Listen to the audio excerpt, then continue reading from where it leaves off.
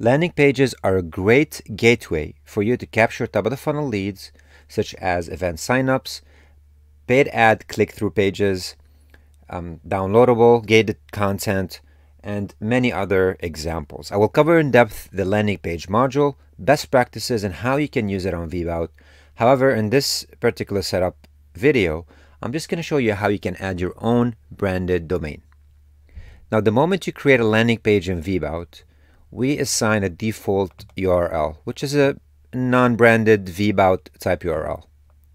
It's going to look something like this, HTTPS, and note it's secured with the HTTPS at the end, lp.vbt.site, and there's the trailing ID for the page. Obviously, that's a good starting point if you don't have a domain or if you are unable to verify your own, but I'd rather use something with my own domain name in it. Now, this particular example here, it's using my own acronym, which I've already verified, but we're going to add an additional one just so I can explain how you can do this. Now, for this to be completed, you need access to your DNS authority. I'm using Cloudflare in my case, but if you're using GoDaddy, Bluehost, or your own hosting, you simply need login to that. From the top right screen, you can go to Settings. I'm going to choose domain or landing page domains. And you're going to see I already have a secured and configured subdomain with one active page on it. Now here you're going to see secured. That's what I referred to before as an HTTPS.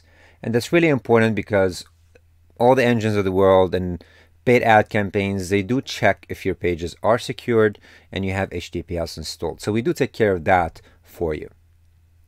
Now you can add as many as you want. I'm going to just use events in this case. Leadbuffer.com. And this could be anything. The most common ones are pages, events, info, LP for landing pages, or just the letter P if you'd like. But I'll leave it to you to get creative.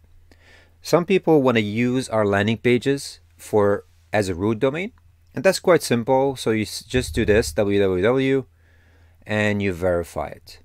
If you end up doing that, there's an additional setup that you have to do probably on your DNS authority that redirects all the traffic without www to this particular URL.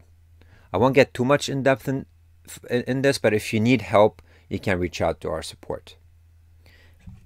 I'm going to do events and add.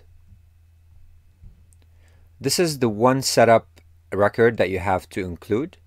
It's a CNAME type record, and if you remember before, I talked about TXT type records, and this is just all the jargon that we use when we're running or managing our DNS.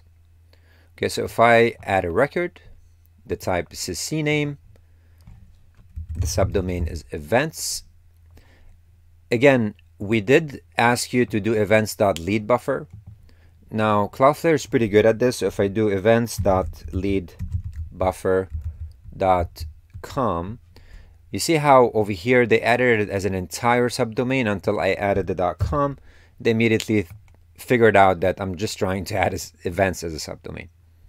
In GoDaddy, this is not automatically handled, so you probably just add the word events. And the target is landing.vbt.io. And save.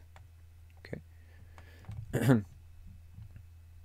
Now, one important thing to note, you're going to see on Cloudflare, and this is only a Cloudflare thing because they run proxy, and the way proxies run are slightly different. I just have to turn off this cloud by clicking on it.